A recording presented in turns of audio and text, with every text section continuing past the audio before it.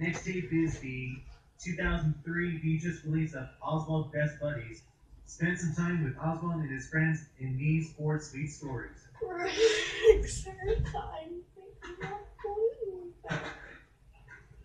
The episodes are here are Odd One Out, Goodbye Best Friend, Friends Indeed, and Semi-Starfish Live. Not rated. The running time is 49 minutes. Right. This is, I had to rewind this.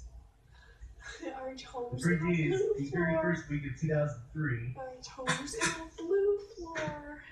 Alright, next tape is the 2003 VHS release of Blue's Clues, Blue's Big Band. Exercise.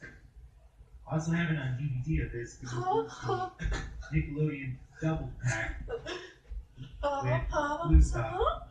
The episodes are here, Blue's Big Band and Bedtime Business. Not rated. It is 51 minutes.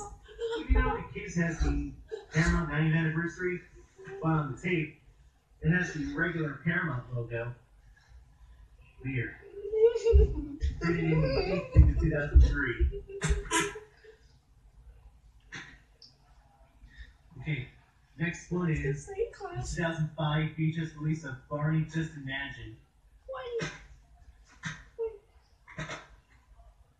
I don't get the DVD of this sometime. Wait. Our toes on the blue floor. Running time is 45 minutes. Here's the tape. Print date is March 23rd, 2005. Toes on the blue floor. Okay. 2 more VHS tapes left. Next one is the 1997 VHS release of Rugrats and Rugrats Vacation. Our toes 1 in a self-release blue special floor. plus 2 bonus cartoons. Our toes in a blue Yeah. floor. Top is in horrible condition. See, yeah, but the tape still works fine. Running time is 51 minutes. Here's the tape. Printed in the 31st week of 1997. Alright. The last tape I'm going to show you is the 2002 VHS release of Rugrats Halloween.